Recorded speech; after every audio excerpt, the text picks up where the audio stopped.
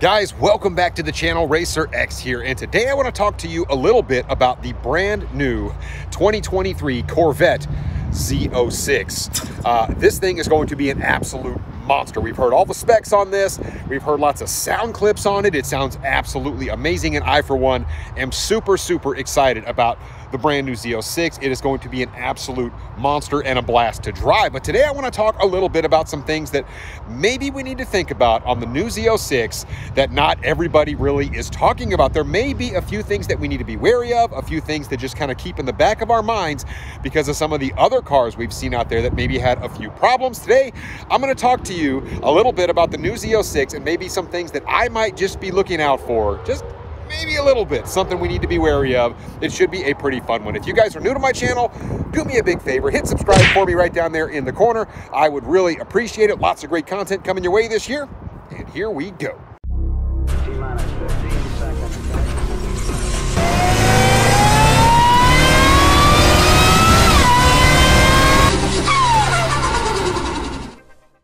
So, as we know, the new C8 Z06 is definitely one of the most highly anticipated vehicles of the upcoming model year for 2023. And there are a lot of reasons why.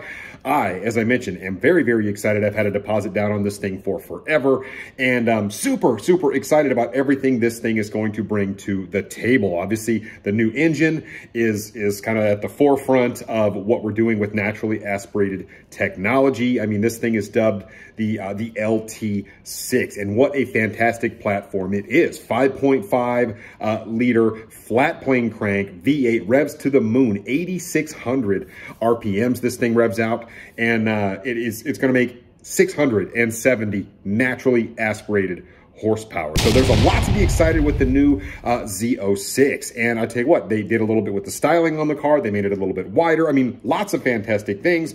As we know, this thing is essentially directly out. This engine is directly out of their C8R race car. So basically, this is a race engine that is engineered for the street. So what are the things that maybe we should think about that could go wrong with this new platform? As excited as I am, I do want to talk a little bit about maybe some things that we just need to take another quick look at. Now, really the best comparison that we can get with Chevy's new LT6 is what we have from Ford. And my buddies over at Palm Beach Dyno, those are the guys that actually tune my Mustang. They put out a really good video that talk about some of these points, at least to some degree, in terms of the comparison between the Voodoo, the 5.2 liter naturally aspirated flat plane crank V8 from Ford, and of course this slightly bigger LT6 that Chevrolet is putting out. But I do want to talk a little bit about the specs of these two and why they're similar, and maybe just talk a little bit about some things that went wrong with the Voodoo that maybe might bleed over a little bit to the new Chevrolet engine. As we know, the Chevrolet engine, that's a race engine versus a engine that was really made for the masses, not really hand-built or anything like that in the Voodoo. So 5.2 liters in the Voodoo versus 5.5 in the LT6. But out of only 0.3 liters of displacement, you're getting another, 140 horsepower. That is pretty significant. Also, 7,500 RPM is where the Voodoo makes its max horsepower. Then you look over at the Chevy and you're looking at 8,400 RPM in terms of where it makes max horsepower. That's another 900 RPM that it takes to wind that thing out all the way to its maximum horsepower. That is turning a lot of revolutions. And peak torque on the Voodoo, 4,750. Peak torque on the new LT6 is 6,300. You really have to wind this thing to get it way up in the power curve. But we do have two flat plane crank V8s that we obviously have a little bit of history on the Voodoo. So what else can we be aware of talking about the LT6? A couple other differences of note that I don't want to sort of gloss over. Obviously, in the Voodoo, we do have a wet sump system versus a dry sump in the new LT6. That is pretty cool. You do have a larger bore on the LT6, but less stroke. So that's why you don't see a whole lot of difference in displacement, but you really see the LT6 wind out. I mean, for those of you that have ever driven a GT350 or 350R, you realize just how much you can wind those cars out and how much fun they are to drive at high RPM. So you can only imagine what the new LT6 is going to be like. And the really cool thing about this new LT6, or at least one of the other really cool things and a difference, is the fact that this has dual throttle bodies, which is really neat. So obviously Obviously, if you have dual throttle bodies, it may move air slightly more efficiently. And it is just kind of more of a new age design that you see. That you do see some dual throttle body stuff on some of the older cars as well. But I do believe this new LT6 is going to be very technologically advanced, which I'm super excited about. Obviously, whenever you take cars that are engines directly out of a race car, you do have some things to be aware of, but obviously the technology is going to be cutting edge. So very exciting stuff there.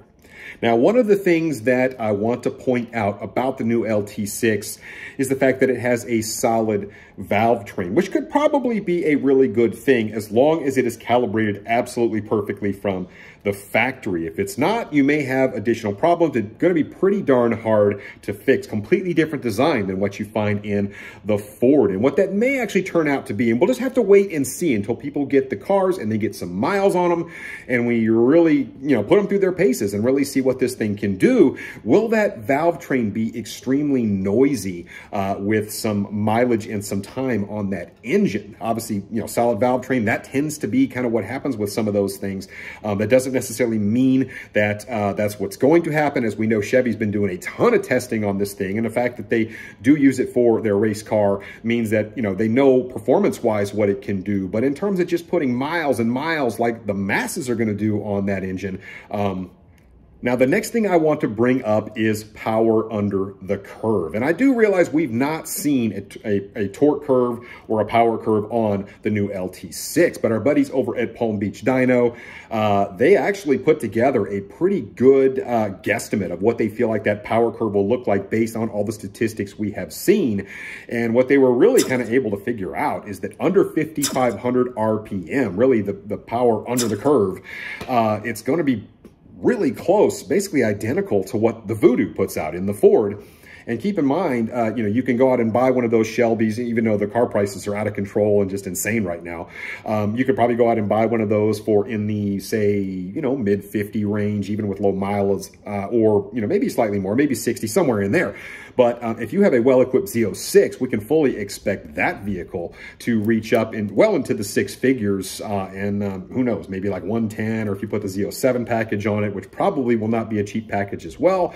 You're basically talking double the money for basically the same horsepower under the curve. You really don't start to see that LT6 pick up a lot of its power until really late in the curve, and you got to have a lot of open road and some space to kind of take advantage of that. So, I don't know, there's something to consider there.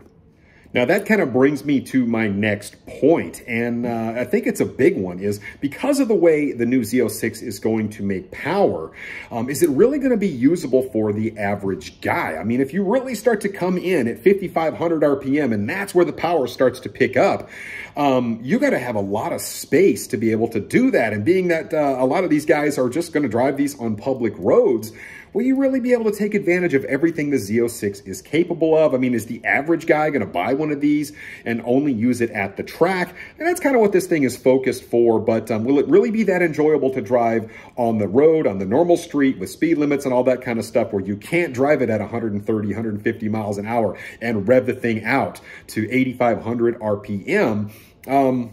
It's kind of hard to say. Yes, like I said, gearing's probably going to help out a little bit, but will it really be that much fun, say, at lower RPM? Will it be that responsive?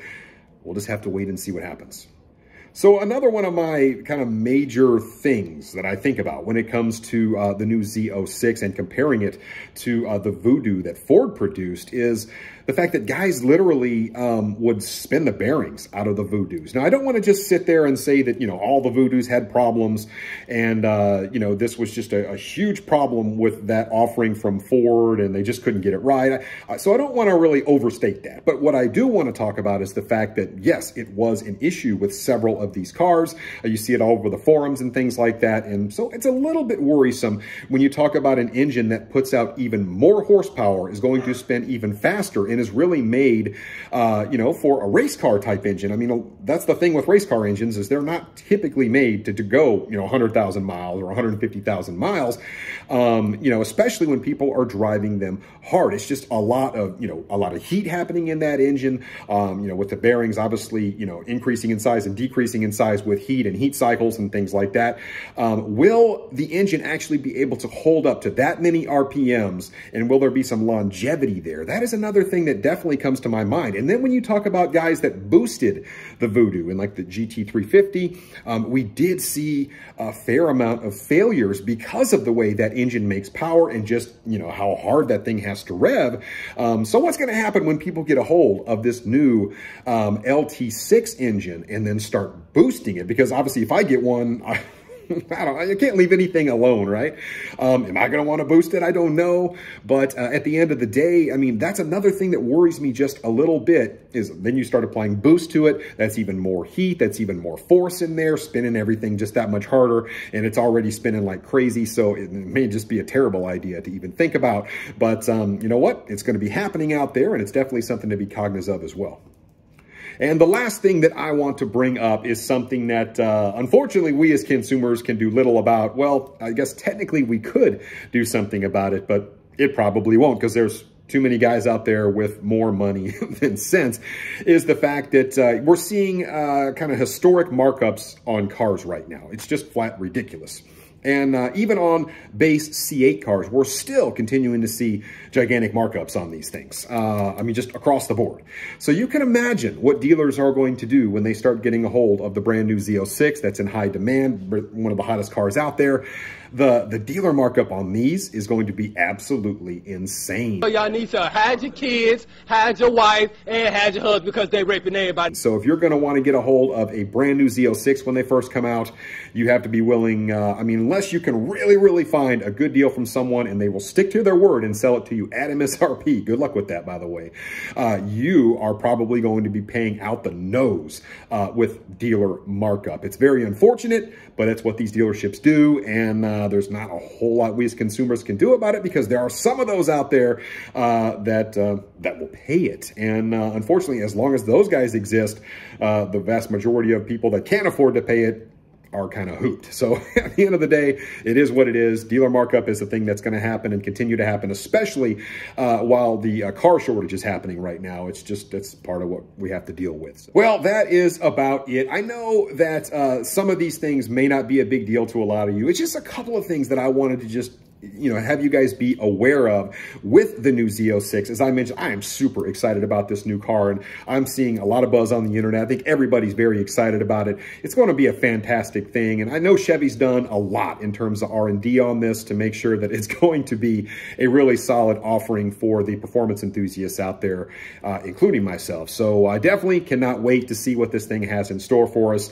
Just a couple of little nuggets, if you will, food for thought on maybe some things that not everybody's talking about. Let me know what you think about this in the comments down below, and I will catch you on the next one. So until then, Racer X.